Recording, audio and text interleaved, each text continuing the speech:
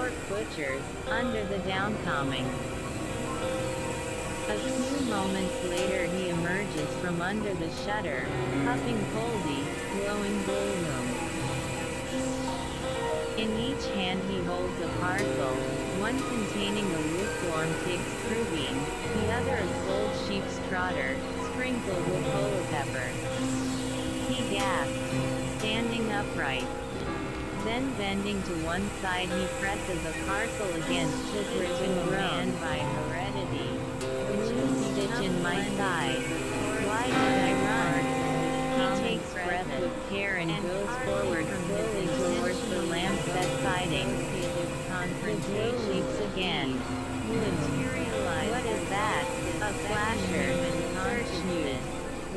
He stands at Cormac's corner, watching. Asterisk. Aurora Borealis or a steel foundry. The brigade, of course. South side anyhow. Big blaze. Might be his house. Beggar's bush. We're safe. He hums cheerfully. London's burning. London's burning. On fire. On fire. He catches sight of the navvy lurching through the crowd at the farther side of Talbot Street. All miss him. Run. Quick. Better cross here. He darts to cross the road. Urchins shout. Exclamation mark. Urchin now. 414. Mind out. Mister. Two cyclists. Paper lantern gauzing. SMM by him. Bracing him. Their bells rattling. The bells.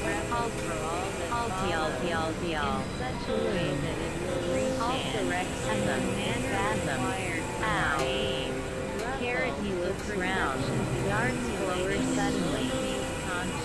Rising fog a dragon sandstrewer, traveling at caution, sweeps heavily down upon him, its huge red headlight winking, its trolley hissing on the wire.